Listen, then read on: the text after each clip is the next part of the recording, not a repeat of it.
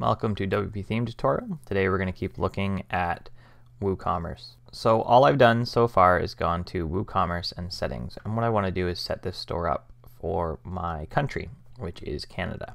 So to do that, all I'm going to do is type Canada. So my base location is actually British Columbia right now. My currency is going to be Canadian dollars. And my allowed countries, I only want to allow Canada right now. So I'm going to go specific, and then I can choose the countries. I'm only going to allow Canada. If I also want to allow the United States, I could do that, or any other country. But we're just going to play with Canada right now. So now that that is set up, we can hit Save Changes.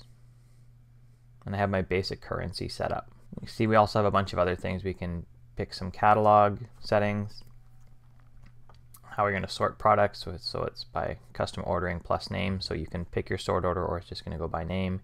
The shop page is going to show products, or it's going to show subcategories, or show both. We're allowing Ajax adding to cart and a bunch of other things. We'll go over all of these in more detail later, but what I did want to do now is also point out your units of measurement. You can see we're already set on kilograms and centimeters. So if you are, say, in the US, you'd want to go to pounds and inches, but we are in Canada, so we'll do kilograms and centimeters. That's another thing I wanted to check. So now my store is set up for Canada with British Columbia as my base, because that's where I want to run my store out of. Thanks for watching.